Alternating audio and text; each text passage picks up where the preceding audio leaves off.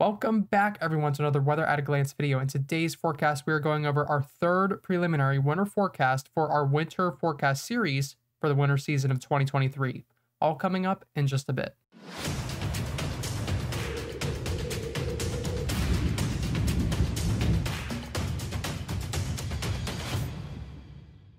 All right, and on our first slide here, we're taking a look at our temperature anomaly forecast map, and we're going to start off here down in the southeast here. As you can see, this says slightly below average, and that's regarding your temperature. So what this means basically is we are expecting those cooler conditions, slightly cooler conditions for much of the southeast and the mid-Atlantic. Now, this is going to be caused by the shape of our jet stream. We are expecting a fairly active subtropical jet stream by the time our winter season comes into play.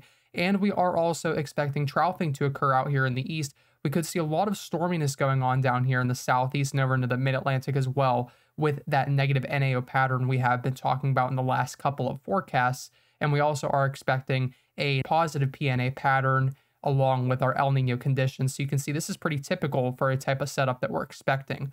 So what does this mean? Overall, cooler conditions, not really too significant. So you're not going to walk outside and it's not going to be negative 20. That's not what we're saying, but generally slightly cooler conditions for your winter season if you live in this area. Now, on the contrary, we move up to the north where we see a lot of these slightly above average conditions. So like the slightly below, this isn't going to be an extreme drastic change, but we are expecting some slightly warmer conditions if you live in this area. So basically you could see 1 to 2, maybe even up to 3 degrees above average, what you normally would expect in a winter season. So as you can probably tell, that's not going to be a lot. So if you typically see about 30 to 40 degrees Fahrenheit, maybe you could see some 33 to 43 degree Fahrenheit temperature range around that area, but we aren't really expecting too much of a temperature increase. But generally from what we've been seeing and the pattern, we are expecting those slightly above average conditions temperature wise to affect much of the northern and western United States. Now on our final region here, we are looking at that above average region, and this is where you likely will notice those significantly warmer conditions from what you would typically expect in a winter season. So a lot of these areas, again, we've been talking about El Nino and the positive PNA factor along with that negative NAO. This is what you would typically see with all three of those combined. We do see warmer conditions in the west along with much of the northern United States, far northern United States being affected by those far warmer conditions than what we would typically expect. So that's why you're in the above average region. This would be even fairly a couple degrees warmer than what we'd expect over here in the slightly above average region. So basically maybe about 5 or so degrees above average. That's just a rough estimate, kind of judging what we are talking about. And that's at times. Again, we will have cool downs with cold fronts and when systems move through, but generally warmer conditions throughout your winter season. Now, moving on to our next slide, we're looking at our precipitation anomaly forecast map. Now, what is this going to be showing you? This is going to be showing you the type of precipitation you can expect, whether that's going to be increased or decreased or average. So obviously, if you're in the area in the middle, you're going to be average, or that's where we expect you to be. But starting off here down in the southeast again, we're going to be in the slightly above average region here. This stretches anywhere from New York City all the way down to Houston, Texas, and it affects much of Florida as well. So like those other slightly increased or slightly decreased regions, we are not really going to expect too much of a drastic change. So you're not going to be experiencing major flooding down here or anything like that.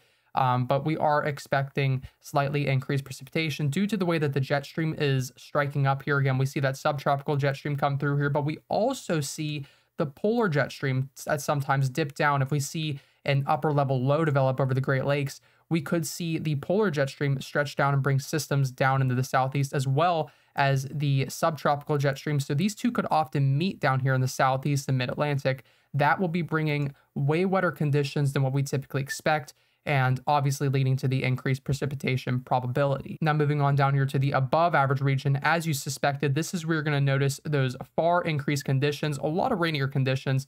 And again, we see a lot of precipitation in this area throughout the year, but as we move into the winter months, this is where we expect those drier conditions to typically set up.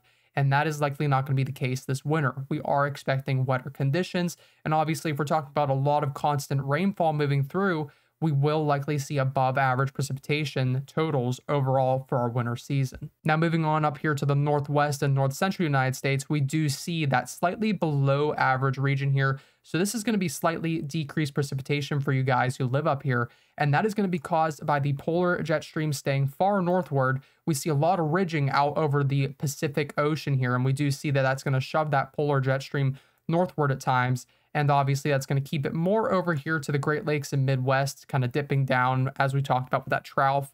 But we do see the ridge over here kind of keeping things drier. Now, that doesn't mean you won't see any systems. We will still see those typical polar jet stream type Pacific systems move off of the Pacific Ocean and onshore here towards Portland, Oregon, and Seattle, Washington. But we do see a decreased level of that activity as we move into the winter from what we see so far. Now, moving into our final two regions here on the map, we do see below average precipitation for Seattle and Portland, Oregon.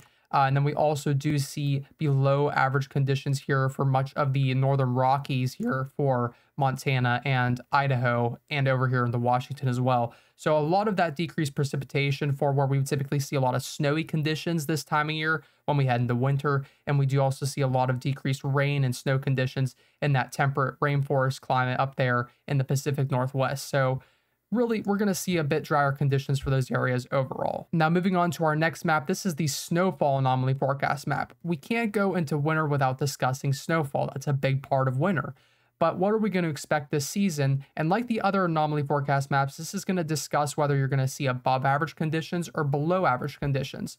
So we're going to start over here in the mid-Atlantic and kind of discuss this increased probability that we are looking at. So we see anywhere from Boston, Massachusetts, all the way down throughout much of the southeast here, mid-Atlantic. We do see increased probability for some slightly above average snowfall. Now, this is due to that negative NAO pattern that we've been seeing kind of typically present more snowfall and cooler conditions over here for the southeast and mid-Atlantic. Now, when I talk about the southeast, we're not talking about down here in Dixie Alley or down into Florida, but we are talking about the northern southeast and kind of down into Tennessee. So we do see slightly above average conditions probable here at times. When we see that trough thing develop over the Great Lakes here, we see a trough develop around that upper level low that could develop at times, and that will take the polar jet stream and collect that Gulf moisture along with the subtropical jet stream that could influence this as well. And we could see a lot of systems move through this area. And when the cold air presents itself, we could see a lot of colder air set up prior to this from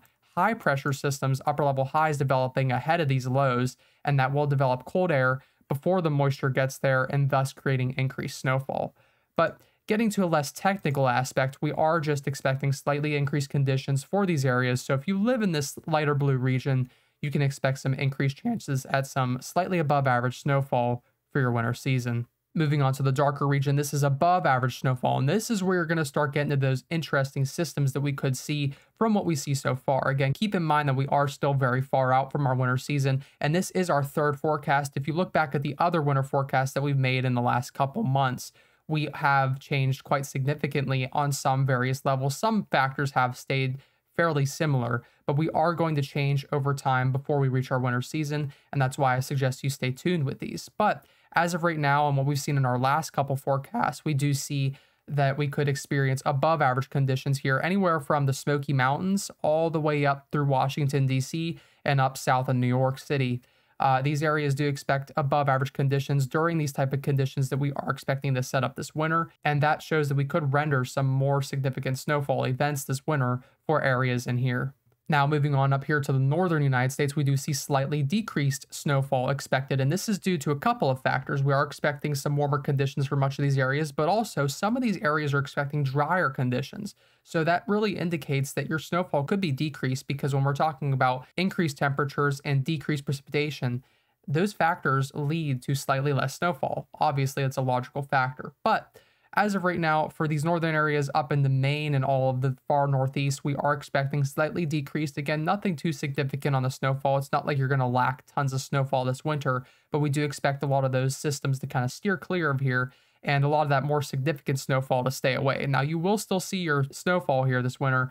We do typically see a lot of larger snowfall events come through here. These areas see a lot of snow every year, but maybe take a couple inches off of your annual snowfall, and that's what you can expect. Now, sticking more to the west here, we are looking similar to our precipitation anomaly forecast map, where we have these two drier regions here, and this is going to be signaling below average precipitation in the form of snowfall for your winter season. We do see for the northern Rockies here, we are expecting below average snowfall, and over here near Seattle and Portland, we are expecting below average snowfall as well. So this is where you likely will notice a decrease in your snowfall. You'll probably be thinking to yourself, man, this year has been a little bit drier on the snowfall side, and you're likely going to notice that. So if you're a snowfall lover, there's still time for this forecast to change. But from what we've seen so far in our past couple forecasts and the current trends, we are seeing below average snowfall projected for your winter season. Now, on our final forecast map, this is often the most exciting one because people love to see their unique regions on the forecast map and all the colors, but we do want to go over, basically in a nutshell, what you can expect to see for your winter season.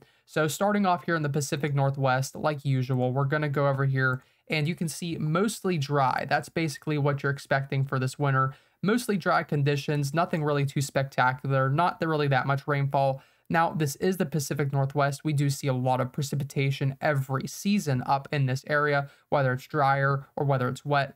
But overall, we do see mostly dry conditions for these areas, a pretty significant decrease in what you would typically expect for your season. Now, on the contrary, bordering to the south, we do see anywhere from Los Angeles all the way up to the mostly dry region. We are expecting wet conditions.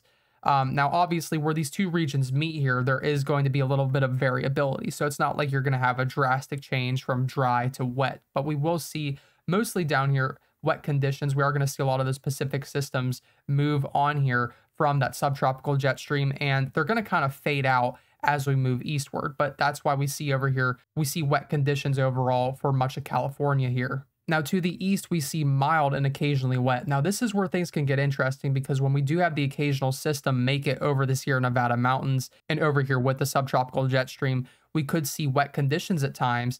This isn't going to be too frequent, but at times you could see wet conditions. But overall, just mild conditions for much of your season, not too wet, not too warm, and not too cold. But we are expecting overall mild conditions and occasionally wetter periods throughout the winter season.